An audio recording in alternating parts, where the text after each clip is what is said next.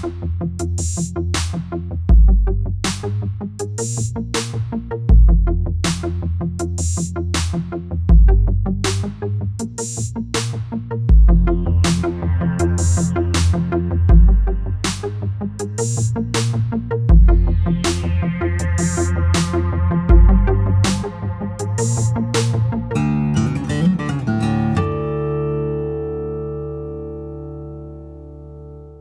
you're watching Alamo Music TV. My name is Chris McKee. And I'm Cooper Greenberg. We're here with Alamo Music Center in San Antonio, Texas. You can find us online at alamomusic.com. If you're new to our channel, make sure to hit that subscribe button, turn on the bell, and comment below because we want to hear from you. If you'd like to support this channel, make sure to visit our Teespring store linked below for some custom designed t-shirts, like a redesign of this very cool one for Stranger Strings. So today we have a reveal for you, and it is a new guitar from Taylor that is inside this nice locked gig bag. And I'm going to hand this to you because you get to experience the frustration I got to experience when I first got this guitar. So it's obviously in Taylor's Aerocase, so we know that much about it. And I'm going to tell you the name because you already saw it right before this. This is the reveal of Taylor's new GT. So I'm going to I've already seen it. So, you know, full transparency, I got to participate in a live stream from Taylor with Andy Powers and was given the combination to this lock and experienced this guitar firsthand. But I don't want to say anything about it. I actually want you guys to experience it firsthand with Cooper. So would you like the combination, Cooper? Yeah, let's get it. It's a little cutesy on Taylor's part. Ready? The combination is 411. Yo. Yeah. There you go. I'll hold the lock for you. Hold the lock, sir. Love the Aerocases. They're really awesome. So the GT, here we go.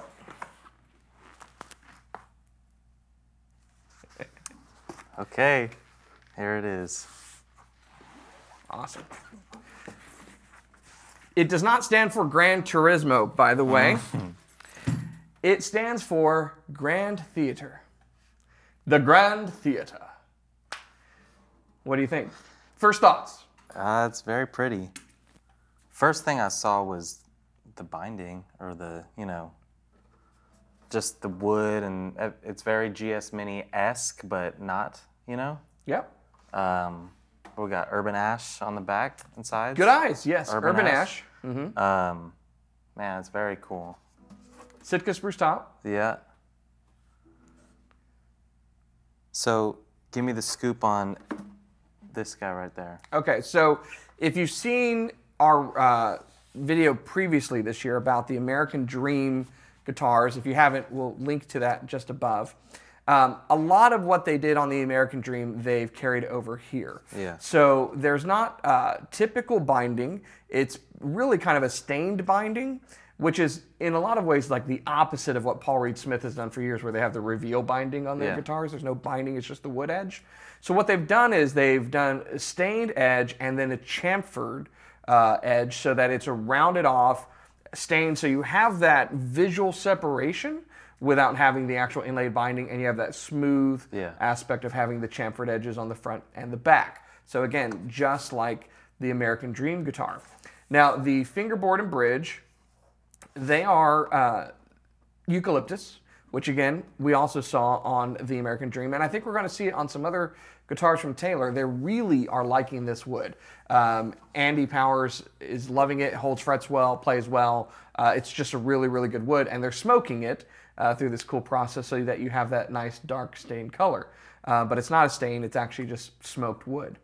So, like you said, it's kind of GS Mini-esque, but it's not a GS Mini. Not quite. It feels different. It feels different. It's a little bit bigger. It's got a little bit longer scale length. It's got a little bit wider nut. It's kind of a little bit grown up from the GS Mini. And the idea here is, from Andy's mouth, from Andy Powers, we've made a lot of really serious guitars lately. And we wanted to do something that was fun. And so that's kind of what this is here. It's awesome. So there's some other highlights, and one of the most unique aspects of this is the bracing. This is not V-class bracing. and it's not X bracing. So take a look inside. When we look at V-Class braces, one of the things that you can tell from a V-Class guitar is what when you look in the sound hole? A V. You can see those braces, Yeah, right? yeah. You see these two braces coming on Yeah. either side. Look at the treble side brace on it. It's shallower. So immediately when I got the guitar and got the combination and was able to open it, because I promised I didn't pick the lock, I could tell that there was something kind of different here with the V bracing. So they're effectively calling this C bracing. It's a variation of V bracing. It's cantilevered, and the whole idea is that the guitar is much more open sounding for a small guitar. The back bracing is also angled, and in a little nod to what they started doing back on the 600 series years ago, it doesn't hit the sides of the body. It just kind of tapers off and then allows the back to move a little bit more. So the angle and that aspect where it doesn't tie in to the kerfling, that would be on the side, allows the back to move. And what we know from this Urban Ash that they're using is that it sounds a lot like really good mahogany. And so you get a lot of that really warm mid-range aspect to it. You've got the Taylor ES2 pickup system on here, but they also have a version without electronics. So all in all, this has been positioned to be your Goldilocks guitar. Kind of a great, in between, it's grown up from being a travel guitar, it's not that, but it's not quite like most of the big full-size guitars in Taylor's lineup. It really exists on its own. And from my eyes, I think some of the lines are a little different too. Kind of it's almost, to me, I'll see what your thoughts are, I thought it looked a lot like GS body meets Grand Pacific body a little bit. Yeah, I right before we filmed this, I was looking at an AD-17, and it, like you said, it gives you kind of the vibe of the American Dream a little bit, the like rosette, the binding with the pickguard. Are those the same inlays? I believe they are. It's just aesthetically similar. It feels very new, but also kind of what Andy Powers has done with Grand Pacific is kind of the old school style. Looks very vintage yet very new. Yeah. And I love my GS Mini, and I think this is really, really cool. Okay, well, so here's the playing test, right? Now, we are going to do an actual demo for you, but I want you to noodle around on it just quickly because there's something going on with the neck. Yeah. And I want you to get a feel for...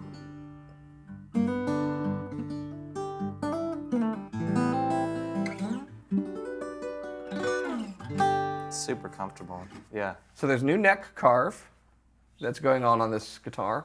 It's a little bit V, little asymmetrical, right? It's very comfortable.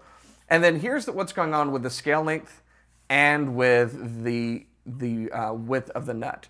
The width of the nut is between 1 3/4 and 1 11/16. So if you're familiar with Taylor's kind of lineup, all of their made in Mexico Tecate products like the GS Mini, the 100, 200 series, the Academies, they're all 1 11/16 nut width.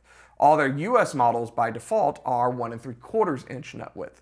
This falls in between, which is like a fraction of an inch. Yeah. I mean, it's really just kind of in between those two to give you not too wide, not too narrow. Like I said, Goldilocks, right? Yeah. The same's true for the scale length. So the scale length is longer than the GS Mini, which I think is like 23 1/4, 23 1/2, something like that. And then Taylor's are typically about 25 inches. So it's falling in between there, and you can feel it in this kind of the slinkiness. It feels like a fast neck. And so the strings feel really nice. There's a bit more give to them. Mm-hmm. And that feels great, but I think it also contributes to the warmth that you get out of the guitar. And it's interesting too, if you consider with the GS Mini, the scale length is shorter, but they put medium gauge strings on it. And that mimics the feel of light gauge strings on a full size, full scale length guitar. This is light gauge strings on a slightly shorter scale length, but long enough that it's kind of meeting that sweet spot. So the whole idea around this guitar is to find that really enjoyable small guitar sweet spot. Yeah, I did a really good job. I mean, this is seriously the first that I've seen it. It's not for show. This is the first I've seen it, and I really enjoy it. I'm excited to play it. Well, I was specifically excited for you, and that's why I wanted you to kind of experience on the video. because Cooper plays his GS Mini a lot. Yeah, And, every single day. You know, delights the internet with some cool licks like you had on Facebook the other day. If you're not following him on Instagram or Facebook, you should check him out. You just got a bunch of followers. Thank you. But I think this could find a home that actually would probably be the only guitar I could think of that would readily replace your GS Mini. Yeah. Oh, and we've buried the lead. It's USA made, and it's all solid wood. So that's pretty cool. It's very, very cool. It's fantastic what's been going on. And, you know, I initially thought, I'll be honest with you, that this was a very cool introduction from Taylor, but it was in response to the pandemic. It was like the American dream. You know, they had time, they kind of went back to the drawing board, they came up with some cool ideas. Turns out, though, Andy Powers has been working on this for years. You know, I wonder what else is in that guy's kind of workshop. You know, I have some ninja skills we might need to find out. Seriously, after you told me about this, that's kind of what I was thinking, like how many kind of in-betweens and just wild kind of cool Goldilocks ideas does he have? Because they cover a ton in their line. Yeah. But I would love to hear his ideas on, like, you know, different body styles and all that stuff. It's just really interesting. There's some cool stuff definitely coming down the pipe at some point. They do a Taylor Primetime video. I'm going to give a shout out to them on YouTube. Great job. They did one with Bob Taylor, which was a quick ask and answer session. And he basically said, yeah, they're going to do an arch top because that's what Andy does the best. And so someday they'll do an arch top and some other cool stuff. So, you know, there's lots to look at. But for now, we have a really cool new guitar that I think is going to find a home in a lot of players' hands. So let me ask you something. I know that you've had a few days with this thing and it's very new. Is this going to be a permanent addition to their lineup? Is this something that's going to be available for a short amount of time? Or? It will be a permanent addition to their lineup, and I believe this line will grow. So right now we're seeing the Urban Ash and the Sitka Spruce pairing. There will be other wood combinations to eventually come out. So for those of you who are seeing this and go, oh, I definitely want that in Koa, it will. In fact, if you look in the label, it's already designated as a GTE Urban Ash. Yeah. And so they're already making room for having this with other wood combinations. Now, what's interesting about this is they have created this to be something, at least right now, that's like the GS Mini. Yeah. Where it doesn't fall into one of the other numbered series. So it's not like there's a 300 series GT and a 400 series GT at this time, but that could eventually happen as well because this is just a cool body shape and it's something a little different from the Grand Concert body shape, you know, with the different bracing and the scale length and everything that's kind of going on that's unique about it. But there is something I think that's cool if they do just keep it kind of as its own thing like the GS Mini. It's its own kind of brand. The GS Mini is its own brand and market within Taylor. Yeah. And so to do that with more of a full-size guitar that's USA made, do you know how many times we've been asked as a store, and I've been asked personally, do I know if Taylor's ever going to come out with an all solid wood GS Mini? I mean, Josh behind our camera, Josh has asked that. Josh has been like, I want an all solid wood GS Mini. Guess what, Josh? You got an all solid wood GS Mini called the Grand Theater. The GT. And it plays fast, right? Like a GT. That's awesome. So cool Yeah. name. So anyways, that's what's going on. That's the new guitar. And we will, you know it, be comparing it to a GS Mini just so that you can hear for yourself. So definitely be checking out that video. Right now, though, you get to enjoy the wonderful sounds that come out of the GT. So check it out.